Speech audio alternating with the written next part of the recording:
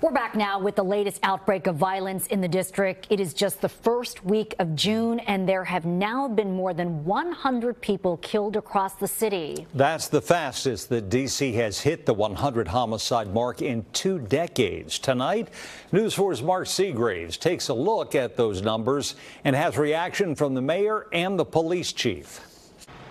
The murder of 29-year-old Joshua White yesterday at this gas station on South Capitol Street in Southeast was the 100th homicide in D.C. so far this year.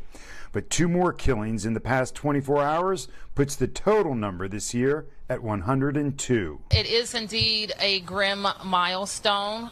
Any day would be grim, okay, to talk about 100 people in a city our size being lost to gun violence. You have to go back to 2003 when D.C. suffered 100 homicides this early in the year.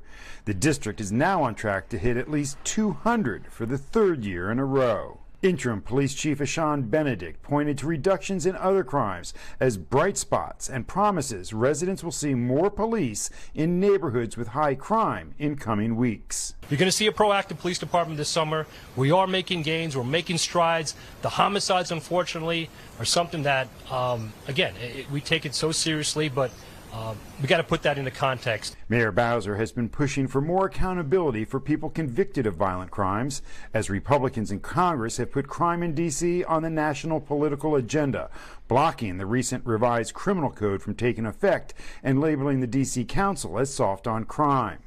As Bowser continues the search for a new police chief, she has submitted legislation to the D.C. Council she says will help reduce the number of violent crimes in D.C. We work every single day to make sure that we are driving down those numbers. We're focused, of course, on closing gaps in the law, looking at what we can do better administratively, and making sure that we have programs and services that are engaging our young people, but that the system of consequences is also working. In the district, Mark Segraves, News 4. While the district has seen a spike in murders, nationwide big cities are seeing a decline. New York City's murder rate is down close to 14% from last year. Philadelphia down by 16%. And Chicago has seen a 6% drop over the past year.